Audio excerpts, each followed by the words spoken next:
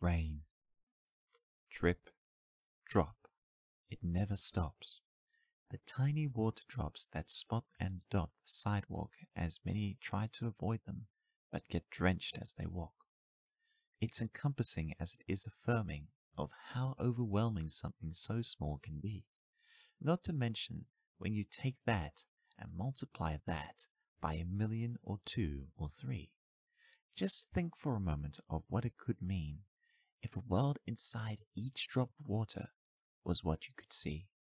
What dreams would thrive in a world that could only survive for a few seconds and goes as fast as it came? That is a big question for the person that pours out the rain. However, this is not something to ponder too hard over, as the solution can be found in something as simple as a clover. Maybe even a blade of grass or a seed as it tastes life for the first time and prays that it will last. If the rain carries multiple worlds that can't thrive, what happens when they collide with ours? They divide. Millions upon millions of orbs that have no choice but to fall and are absorbed into the soil to live once more.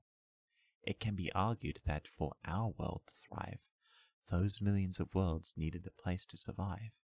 So, as they make impact with Earth, they make a pact with each other and say, together, let's make this work.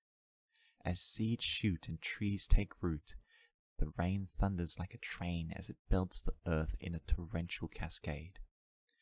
As the clouds run away, the drops now have to exist in this new place with a new world to create.